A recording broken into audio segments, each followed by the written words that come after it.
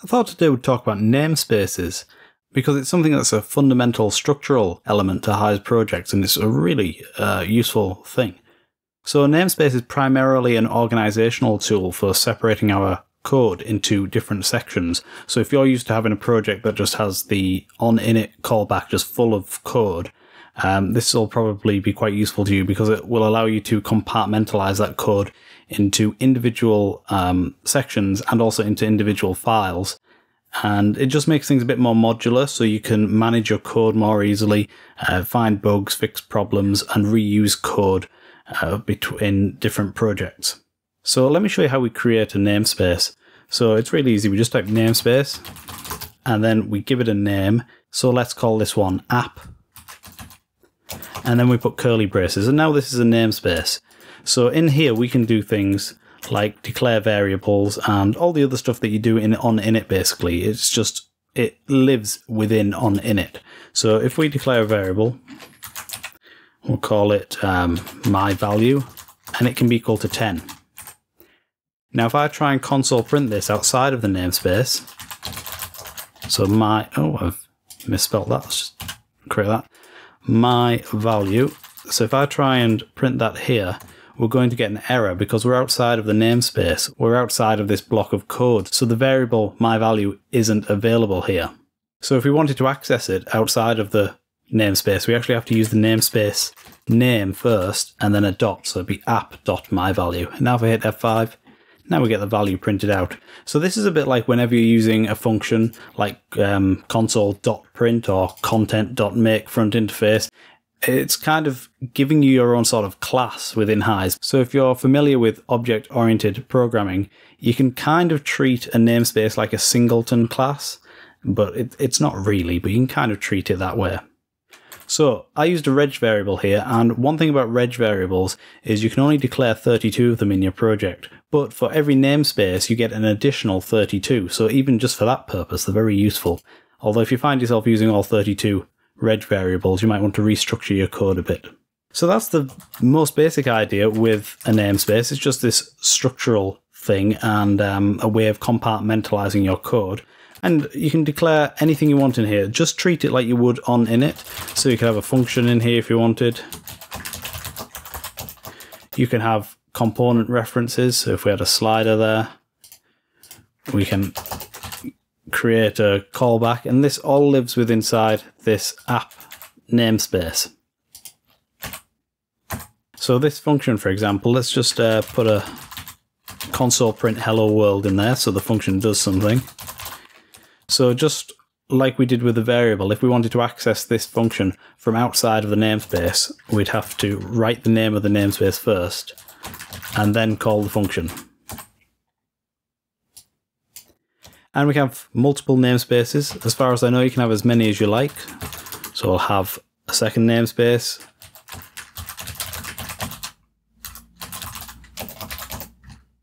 And from this namespace, we can actually call functions in the first namespace. So from here, I could call app.myfunc. But you want to try and avoid this if you can. Try and avoid having one namespace calling another. You generally want to make each namespace sort of self-contained, so it's not dependent on any other code. So here we're making my second namespace dependent on there being a namespace called app, because if app didn't exist, this function call would fail.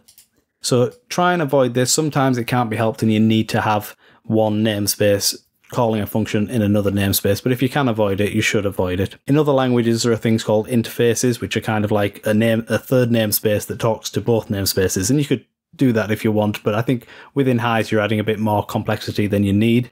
So if you do need to access one namespace from another namespace, just do it, but try and avoid it in general. Okay, so I'm going to delete this second one. And one thing I always like to do is put the namespaces into a separate file. So I've named this namespace with a capital letter. In fact, I do that with all of my namespaces. You can see here actually for my second namespace, it starts with a capital letter. And that's just kind of the naming convention I go with. And the reason I do that is because, again, I'm thinking of these a bit like classes. And you can see all the classes in HISE, like content and console, they start with a capital letter. So I'm just trying to follow on from that. So my namespaces have a capital letter as well. It also distinguishes them from, say, an object, because if I had an object called something like my app, I would start this with a lowercase letter. So when I'm looking through my code and I see something that's app dot, I see the first letter is capital, so I know that this is a namespace, not an object. So that's why I use the capital letter. I'd encourage you to do the same as well, just makes a cleaner code, but you don't have to do that. So I'm going to highlight all of this. I'm going to right click on it, and I'm going to go down to here where it says move selection to external file. And this is going to copy our namespace, or all the highlighted code, into an external file. And we just have to give the file a name. We don't have to give it an extension. HISE will do that automatically. And I always give it the same name as the namespace. So exactly the same. So it's app in this case. And then I'll hit OK. And what HISE does is put our code into an external file, given it the name app.js, and now it's included that file in our script. So we can access that file just from this drop down now. So there it is, app.js, and now we can work on this separately. So it's just like if we were going to one of these other callbacks, like on note on or on note off, we can now access our file.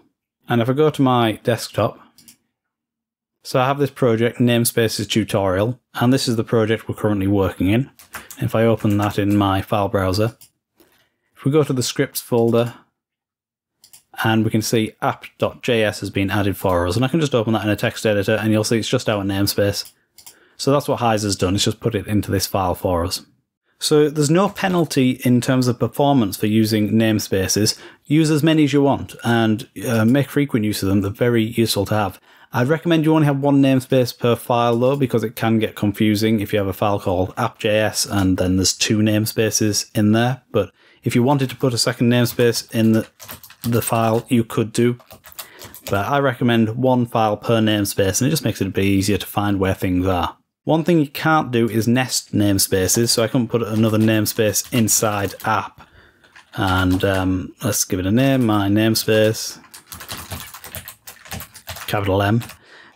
You can't do this sort of thing, that won't work. Nesting of namespaces is not allowed. One other thing you should avoid is you shouldn't declare var variables in a namespace. And if you've seen my other videos, I often talk about vars. You should avoid vars at all costs, and pretty much the only place you should be using them is in standard functions like paint routines, where you can't use any other type of variable. But if you can avoid using a var, avoid it. But you should definitely avoid using it in a namespace, because if we do something like this, my var 10, and then we're outside of the namespace here, and you remember what happened with the reg variable when I tried to print it, it didn't work. But with a var, it leaks into what's known as the global namespace. So if I hit F5, we're actually able to access it here, which we don't want, because the whole point of a namespace is to encapsulate code. So this isn't good. This is a variable leaking out of the namespace. So don't use vars. Use regs, use constants or const vars.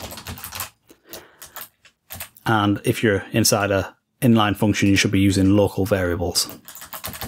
So that's pretty much it for what namespaces are and how you use them. And I'd just like to show you one of my projects where I'm using namespaces. And in fact, I use them in all of my projects. If you look at my code on GitHub or Codeberg, you'll see my on init is generally just a series of namespaces, or just a series of includes, and each one of those refers to a file that's a namespace. So I'm going to show you one of my projects now. So this is a little downloader app I created. It's quite a simple project in terms of structure. There's not much to the UI. But if we just have a look at the on init, you can see it's just these includes, and each one is a namespace. So I have one called app.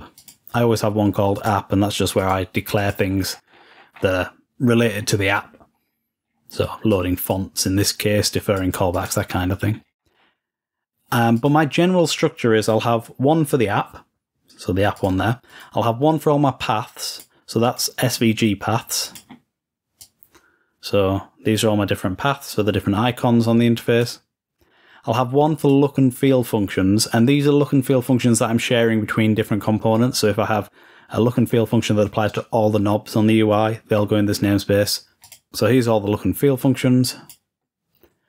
And then after that, I tend to do one namespace per section of my UI, and it usually matches one of the panel names. So I organize my UI into panels. So in this case, I've got one called PNL header. So I should have a namespace with that name, and there it is, header. And then I've got this one called grid container. So there'll probably be one called grid, and yep, there it is. Login. That one I think it actually goes in this account one, and this is a login form for users to log into my app. I have one called PNL settings container, and then I have a namespace called user settings. This brings me to an important point as well. I've called this user settings and not settings, and I'll show you why. If I call this settings, if I make a namespace called settings and hit F5, you can see we get this error, legal namespace ID. And this is actually a good thing. It's telling you not to use this. And the reason we're getting an error is because if we go to the scripting API, HISE actually has a class called settings. So you can't name your namespace the same as a HISE class, because then when you call a function like settings dot whatever your function is, HISE won't know whether it's looking in your namespace or within the settings class. So it'd be the same if I called it engine. So same sort of thing. So you can't give your namespaces the same names as one of the HISE classes. So that's why I call this user settings. And what else do I have? File picker. So there'll be a file picker one somewhere. There it is, file picker. Update checker, spinner, splash screen. So each one of these sections of my UI has a matching include, and the include has a namespace. And I have some others in here that are sort of additional to that, not necessarily linked directly to the UI. Like I have this one called downloader, which does some functions relating to downloading. But if we go and look at, let's see, we'll look at this header one. So we can see that's all that's in here. So the namespace is called header, of course, because the file's called header. And all this is it's got this PNL header, which is this component here, and it's just drawing a paint routine for it. So there's not much going on in there, but it means if I want to know where the code is for this header, all I have to do is look at the panel name, go, okay, it's called PNL header, and then I know where the code for it should be found. So it's a very useful organizational tool, and if you have this sort of structure, you could see that I could easily then just take this code for the header, put it in another project, and it will work. And the same for these look and feel functions and paths and whatnot. It just makes it very easy to reuse code, to organize code and find your way around it. And ultimately that makes it much easier to reduce the number of bugs in your code, find bugs that are there quickly and fix them, and maintain your code in general, because you can work on it in isolation. So if I know there's a problem with the login panel, I just want to work on the login panel, so I'll go to this account namespace, I'll find the stuff to do with the login panel, and I can fix it here, and I don't really have to worry too much that it's going to interfere with other parts of the code, because they're all separate, and I try to make them not dependent on each other, but they are to some degree. As you can see with this login panel, I'm actually calling a function within the look and feel namespace, and the look and feel namespace and the paths namespace, they're slight exceptions to the rule because they're designed to be called from other namespaces. But in general, I try and keep everything separate and self-contained. Okay, I hope you found this useful, and I hope that you can use namespaces in your project to make your life easier and help you organize your code. So if you've got any questions or comments, leave them below the video. Please give the video a big thumbs up and click the subscribe button if you haven't, and share the video with anybody you think might find it interesting. Thank you very much for watching. I'll see you next time.